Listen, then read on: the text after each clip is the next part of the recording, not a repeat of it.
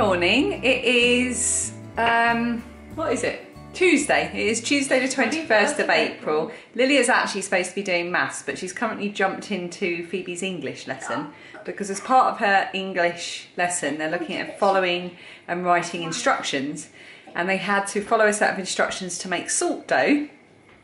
So they are both currently very busy cutting out some shapes so that they can paint them. I made a butterfly. Oh, we need to find somewhere for you to put them to dry. I'll come back. Right, a tray and some greaseproof paper has been found. So they're now quickly making their shapes. It will take about, what does the instructions say? Let's have a look. It takes about, it takes a couple of days. Oh, I've gone all dark. Let's move around here. It takes a couple of days if you leave it just to air dry, or you can put them in the oven on the lowest heat for 3 hours until they're rock hard. So I might try that so that they can paint them later. You can paint them and then you can seal them with varnish or sealer to preserve it, such as PVA and water, a varnish or Mod Podge. And if you want to make it yourself, I shall show you the instructions now.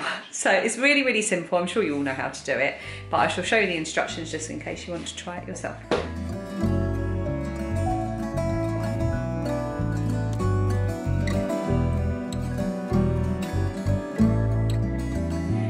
So we've done our Joe Wicks today.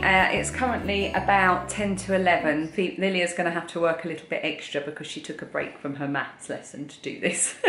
You will. And then we'll be on a little break soon. Dan's upstairs. He's got another interview today. So we've got everything crossed for that. He didn't get the other one. And it's a sunny day. There's washing on the line. We've got the schooling and working balance seems to be working quite well the last couple of days, so fingers crossed for that. Let's go and crack on with the salt dough.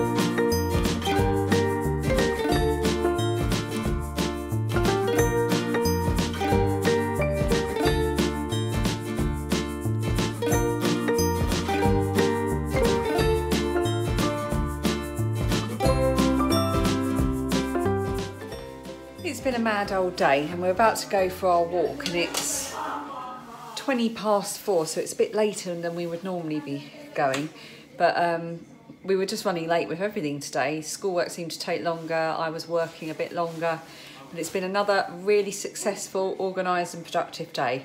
We're about to go for a walk, and I didn't want to forget to announce the winners of the Melting Rainbow Cowl. So lovely Anne of Thistle Glen Designs donated, well, she gave me a copy of this pattern, and I'm thrilled to bits. It's so lovely. And she also gave 2 copies to give away to viewers of these vlogs or this channel. And I talked about it, I think, on Friday, and said I would draw a winner on Monday, which I did. I did it last night, and I would announce it on Tuesday, which I am now doing. So the 2 winners, I used the comment picker website and put in the term melting rainbow, so I could pick out everyone that had used that in the comments. And the 2 winners both left me such lovely comments, and it was really nice to read them again when their names came up. So it's Carolyn Black and Madda B. You are the 2 winners of the Melting Rainbow Cowl. So if you could both get in touch with me and let me know your Ravelry name, and if you could do that by either messaging me on Instagram, where I'm Starry Eyes Ali, or sending me a message on Ravelry, where I'm Starry Eyes Ali, or you can email me, and my email address is underneath this video. And if you want to remember what the cowl looks like, I shall move the video over here, and I will put a picture up here so you can all see what it looks like, because it really is a really pretty cowl. And how apt that it's a rainbow, Phoebe, when we're seeing so many rainbows. And do you know that it's quarantine, you have to FaceTime your friends? Yes. This is my wallpaper. She's got a FaceTime of her best friend. But also there was something else on my list for my vlog today. I've got 2 more things. One I'll talk about later. And the other one, Phoebe, was Phoebe's joke. So, Phoebe, you made up a joke, and I said you have to tell that joke on the vlog. So, take it away, Phoebe. What is the similarity between a lizard and an elephant? I don't know. What's the similarity between a lizard and an elephant? They're both green, except for the elephant.